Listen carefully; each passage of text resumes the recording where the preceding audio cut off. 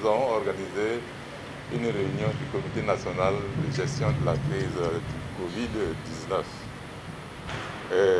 Ce comité national qui avait été mis en place en mars 2020 par arrêté a été restructuré tout récemment parce que nous voulions que ce comité ait beaucoup d'efficacité et beaucoup de dynamisme au regard des urgences à gérer.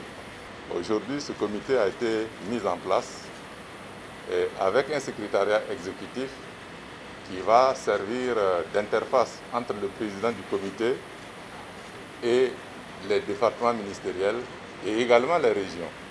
Parce que comme vous le savez, le comité national de gestion de la crise aura des comités sectoriels dans un certain nombre de départements ministériels pour traiter de questions spécifiques et des comités régionaux pour travailler sur le terrain dans la prise en charge de la maladie du coronavirus.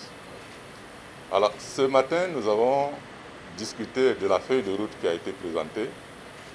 Nous avons également échangé sur les actions urgentes à prendre.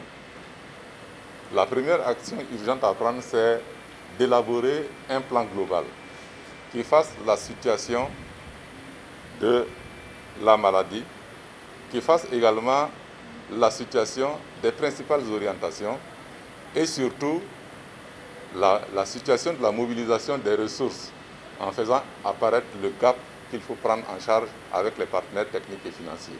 Nous avons également demandé à ce que le ministère de la Santé revoie certaines dispositions du plan de riposte qui a été adopté par le gouvernement en Conseil des ministres. Il s'agit d'améliorer ce plan de riposte. Comme vous le savez, nous l'avons adopté à un moment donné. La situation a évolué entre-temps.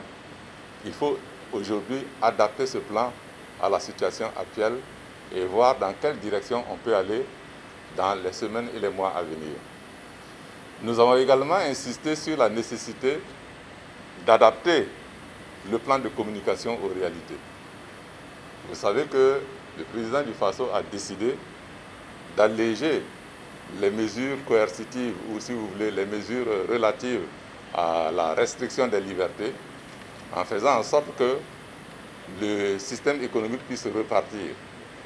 Donc nous avons dit qu'il était important d'ajuster notre plan de communication pour faire en sorte que les messages qui vont être passés fassent en sorte que les populations adhèrent à l'idée selon laquelle la maladie est une réalité dans notre pays et que cette population doit adopter les bonnes pratiques en matière de gestes barrières pour éviter que la maladie ne puisse repartir.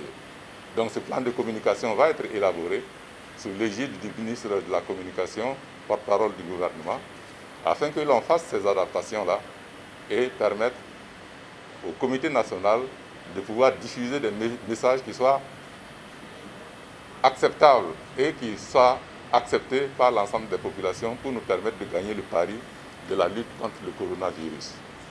Voilà essentiellement ce que nous nous sommes dit ce matin. Et je voudrais saluer la participation des représentants des partenaires techniques et financiers, notamment de la Troïka, de l'OMS, et également la participation de la société civile, parce que le président de l'organisation de la société civile était là.